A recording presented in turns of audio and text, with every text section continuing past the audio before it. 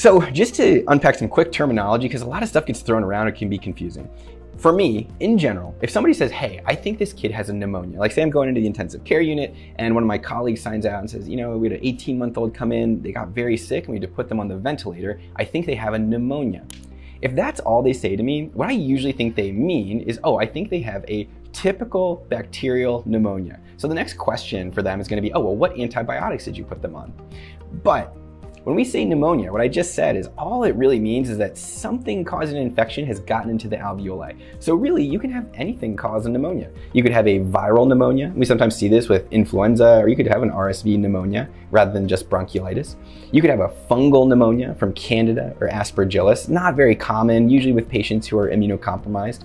You could have a typical bacterial pneumonia, say strep pneumoniae is pretty common, or Haemophilus influenza, or you can have an atypical bacterial pneumonia like we're talking about today. So what's the point of this aside? Well, it's just to say, look, if somebody says, hey, I think your child has pneumonia, what they're usually communicating to me at least is a bacterial pneumonia. But if they qualify it and say, hey, I think your child has an atypical pneumonia, or I think they have a walking pneumonia, or I think they have a viral pneumonia. Those are really critical qualifications because they're just saying, I think there's an infection in the lung tissue, but the response is going to be different based on what's causing that infection or what's causing that pneumonia.